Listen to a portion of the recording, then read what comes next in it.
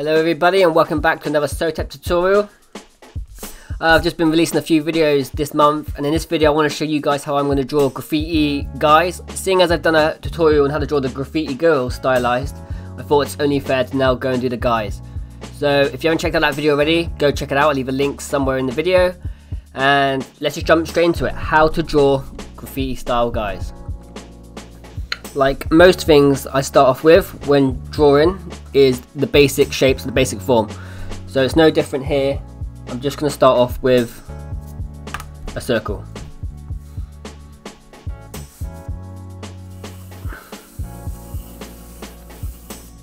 And once I've got my circle in place, I'm then going to draw a center line, basically bent to the angle I want the face facing. So here I'm going to have this one just for the lesson facing to the left side. So instead of going straight, which would be a central line, I'm going to an angle like that.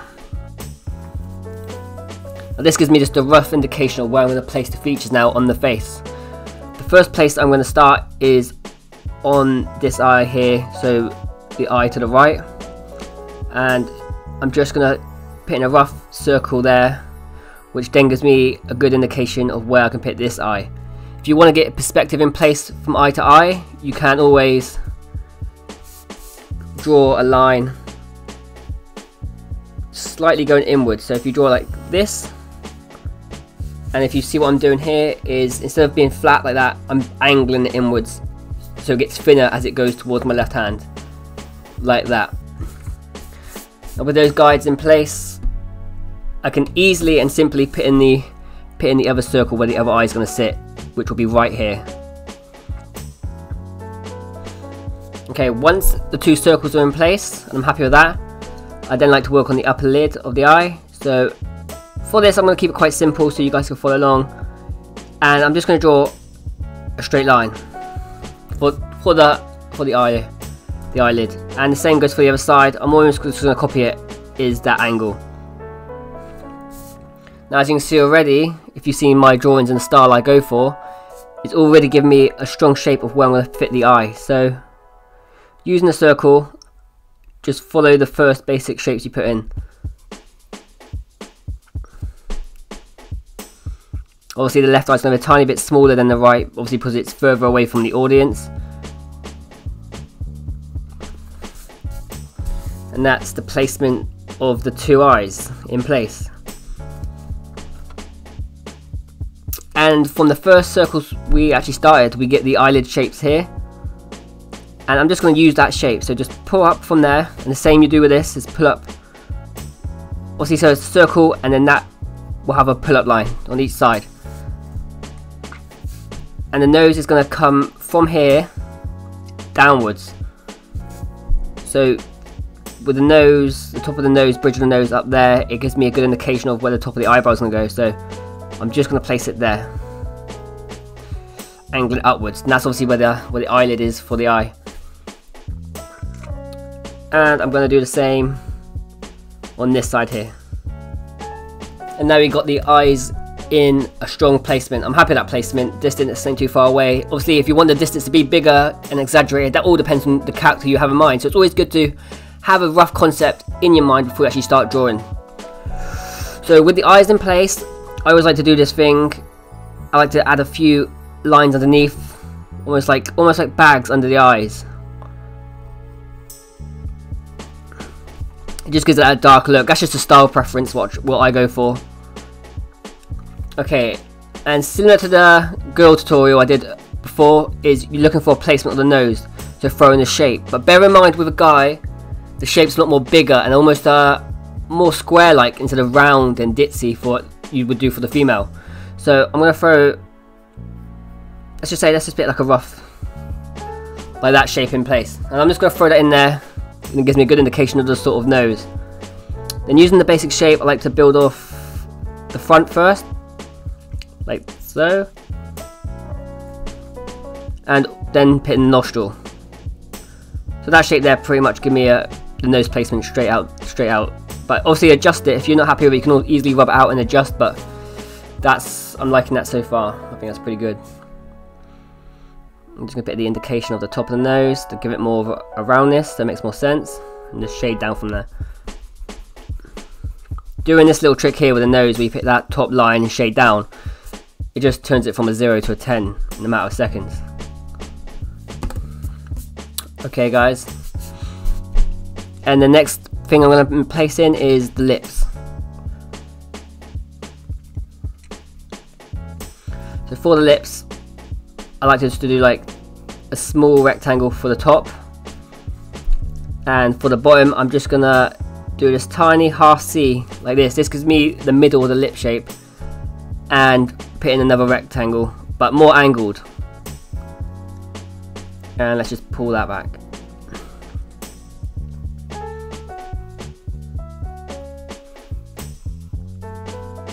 I'm trying to keep it to the basic forms here, so I'm not going to throw any crazy expressions, and just give you a good starting block. If you want another video on how to do various expressions for each character, I'm more than happy to do that for you guys.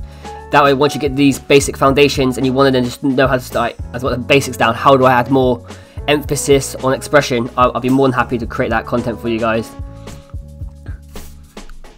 Right guys. And now the next thing I like to actually put in place is the eyebrows, because that way it gives me more sense of the shape of the face. So sometimes I like to let the pencil go real loose here, so I'm not too tight as I was earlier, and just let the eyebrows fall in place.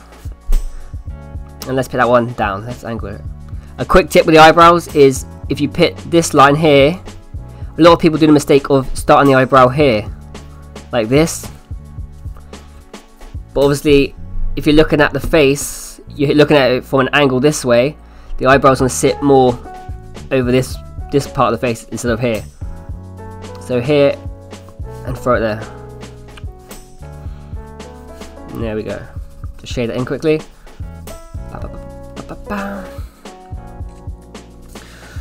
Right. Now the next thing I like to do is put a light placement of the cheekbones on each side. So you can almost imagine there's like a giant triangle going through the face, hitting the lips and then bouncing up that way, and that'll give you a rough placement of cheekbones. But if you want, this is the good bit, if you want your character to have strong cheekbones, you can place them lower on the face or higher up. That's why it's always good just to have a little rough idea of what sort of character look you're going for. And obviously going back to looking and researching your own references is a good way to practice.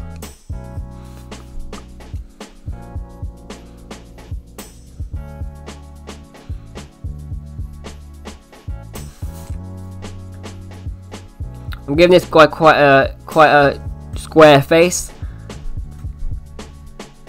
I know what, let's just give him a little mustache, why not? Make him look like Hispanic a little bit. And this is a good thing once you have the foundation down. Like now, once you put the foundations in place, it's easy to add things you want. If you want to throw some face tattoos on him, you can change up the whole design by just adding a few small changes. But it's important to have the foundation down, so don't rush in with the detail, like, oh, I want this crazy detail. Foundation's in place, and then build, almost like you're sculpting the image. Okay, and then from the lips, the guys normally have more of a drop down for their chin. So here I'm going to angle it towards the audience and just throw in, like, yeah,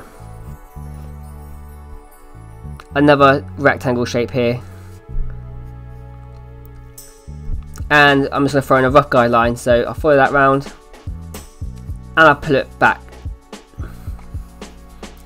This line height quite here, I love pulling this line in because you can just bend it inwards, and I don't know, it gives it a real animated look. Okay, another tip I like to do is from the top of the eyebrow, instead of going straight up, which most people do, that would be your straight up look, which is fine, you can keep that, is I create this little round shape first. Almost imagine there's a fold up here. So this is the original where it goes straight up. If I do this shape, pull that up a little bit, and then from here I drag up. I just feel it creates more of a shape up there, because a lot of people think, A lot of people concentrate on the nose and the eyes, and that's good, but once you start implementing smaller parts of the face, so like the cheekbone and that top of the eyebrow, it's just those small touches which shows you've given a bit more thought to the image, instead of just like, oh, there's just amazing eyes and the rest will just fall wherever it goes.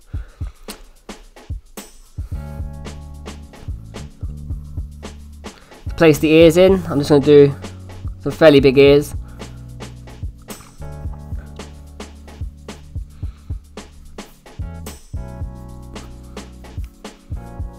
So once like the nose, I'll just create this shape. And a little trick, if you want to know for the inside of the eyes, is like do this tubular shape like this, like a backwards L,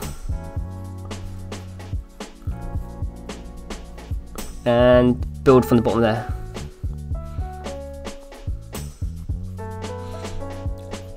That's just a real quick ear, by the way, guys. I might actually do another tutorial on how to do ears, because ears surprisingly can change an image quite a lot and gives you quite a lot of diversity. But this guy's got ears like Will Smith at the moment.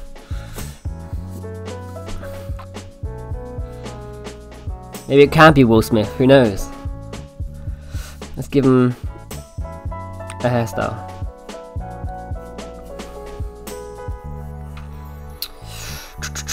And now it just comes down to hair, or hat really.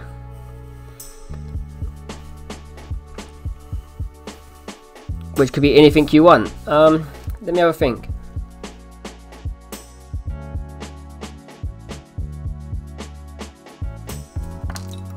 I'm a little bit stumped on how to do the hair, so I'm literally just gonna let the pencil put the hair in place. This is a whole different tutorial in itself, so if you want to see, just let me know in the comment section. But yeah, I'm just gonna throw the hair into place now.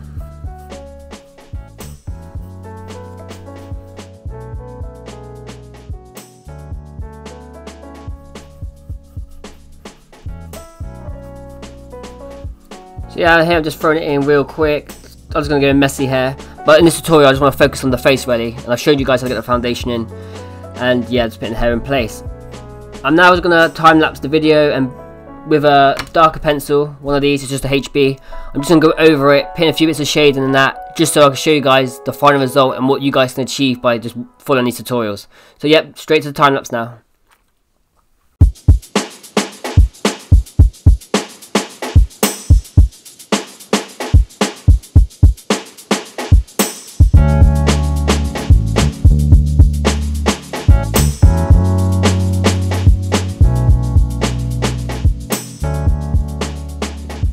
And there we have it, guys. That's how you draw a graffiti style guy. I don't know what happened to this guy. He started like Will Smith at one point, and then he's changed completely. He looks completely different. But that's the power of when you change certain characteristics of certain aspects of a drawing. You can change it completely. Just bear that in mind if you want to create like a variety of different guys. To be honest with you, this guy here looks like he's been to the same barber as that Pokemon. What's his name? Pidgeotto, is it? You know, with the hair pulled back. But I'll draw you guys another one, probably more hip-hop style if you want. I'm going to really exaggerate on the features here, so that's just the basic foundation, and with this one I'm just going to really play around with it and pull out a lot more shapes. I just want to give you guys a greater understanding, and yeah, I'll stop talking, let's just do it. Okay, so let's use the same principles from this face, and we'll just start off with a circle once again.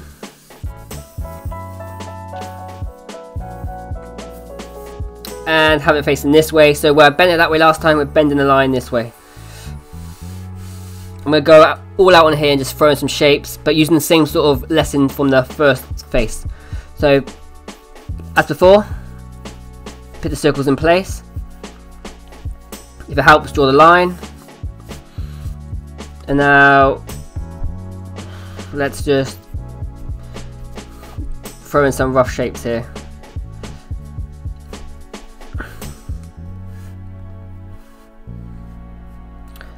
Square off the eyebrow a bit more from this one. I'm going to square it off a little bit and place this eye in place.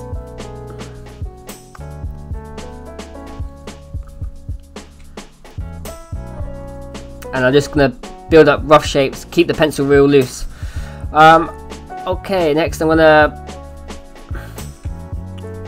start putting the top of the nose in this time. Just I'm gonna have the face scrunched up, so I'm putting these rough lines in to indicate the where if you scrunch up your face, you have like this bridge on the top of the nose, and change the shape for the nose here into more of a triangular shape. Okay.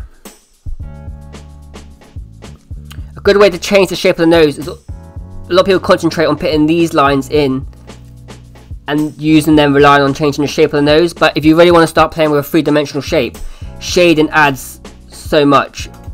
It's unbelievable. So yeah, you really want to learn how to put different shades in place.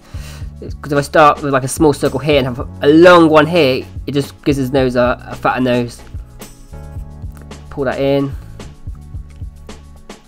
Yeah, with this one, I'm just gonna. I hope I can show you that by using the same principles, you can design something completely different, just using the same rules from this lesson. So here, I'm really gonna pull that mouth out a lot more. I really want to play with the shapes, play with the bigger top of lip from the original one, and let's have teeth showing a bit and a droopier bottom lip. That is a very big bottom lip, but we'll just play with the shapes. Like I said, it's more fun that way. At this stage when I'm drawing, I actually have no idea how this is going to turn out. I'm just putting the shapes in what feel right, built on top of each other, and this will come after time. Practice the foundations, practice the basic lessons. It's not the funnest part, I know, but once you've got the practice down, like anything like boxing or any other sport, you've got to put the practice on hitting the bags, and when you go to the ring, you know what you're doing. So the same principles lie here. Let's give this guy like a goatee, yeah. And pulling out, I'm going to really play with the bottom of the chin and really bring out a bigger shape.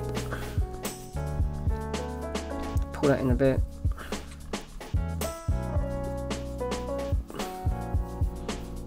Now, as you can already see, it's the same principles, but completely different. And that's the beauty about just learning the basics, is it pays dividends 100%. And this is something I still work on myself. If I don't know what to draw, I just think, right, what are some basic foundation lessons I can learn today? Obviously, practice hands, practice skulls, life drawing. Things of art, you just want to be good quick. You know, you have a vision in your head, but just, are you able to translate that to paper? And that's when it comes into practice. Then you start getting a great understanding, like, okay, this is how I do this shape.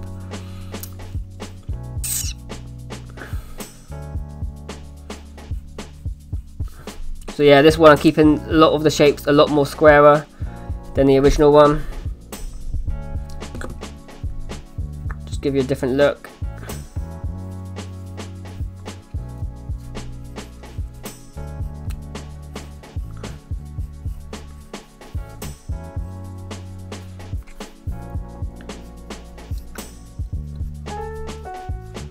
And put in some bigger eyebrows.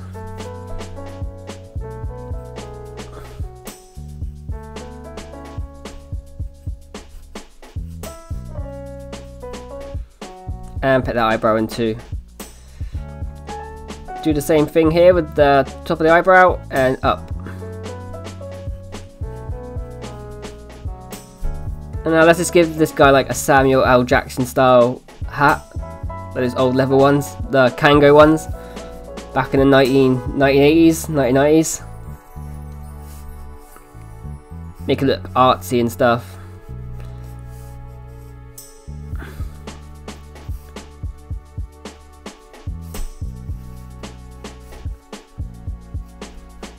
I hope you guys can see the variation in styles you can just create. That's what I really want to show, because everyone has a different unique style and is actually attracted to different styles of art, and that's the beautiful thing about it. It's just you yourself.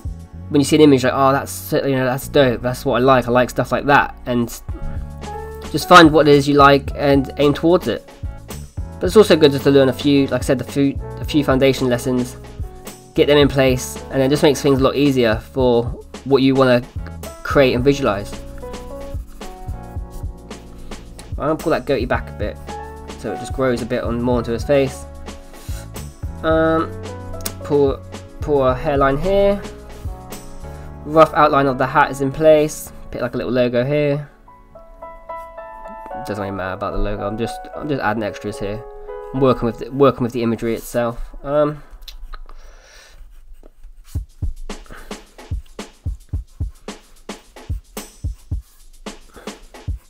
I don't know how well this line work is coming out on the camera, but just for tutorial sake,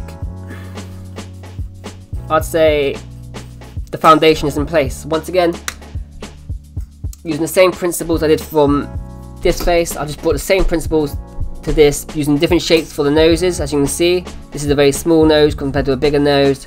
Lips, I just exaggerated, I wanted it more animated. I'm really going for that look. So yeah, I'm just going to time lapse this again, put all the main lines I want to keep and get rid of the ones I don't. You want to be doing the same process if you're drawing at home.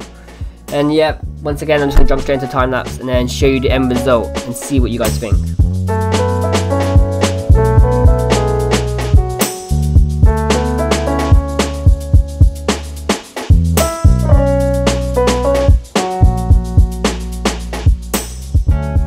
Right, and there we have it, guys. That's 2 different ways you can sort of draw faces. All done. I hope you guys sticked around to the end and you learned something from this video. It actually means a lot that I can create this content and get such good feedback from you guys, so I'm super thankful for you guys. Yeah, and that's how to draw faces. Any other videos you guys want to see, don't be afraid to leave a comment. I read all my comments, I go through them all, or messages. Just want to say a huge thank you to everyone lately, because everything is going hectic over on my Instagram, so thank you so much.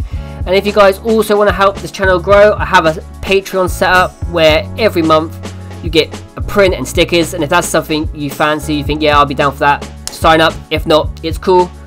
But yeah, guys, have a blessed day, and until next time, peace.